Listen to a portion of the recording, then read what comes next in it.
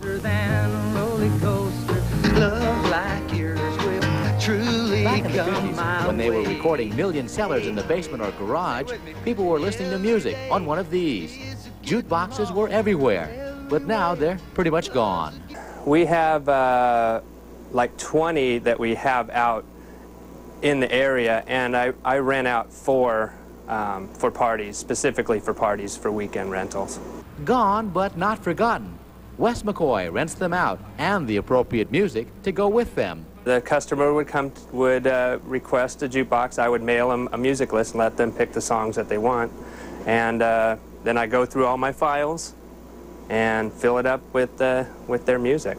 McCoy is a third-generation jukebox fancier. His dad also remembers the good old days. We get calls, many calls during the week, just people want to buy one, especially the old ones like we hauled away. That's what they're after. And not for sale? We can't get them anymore. They just have replicas. As the story goes, radio station owner Gordon McClendon was sitting in a restaurant one day and noticed people kept playing the same songs over and over on the jukebox.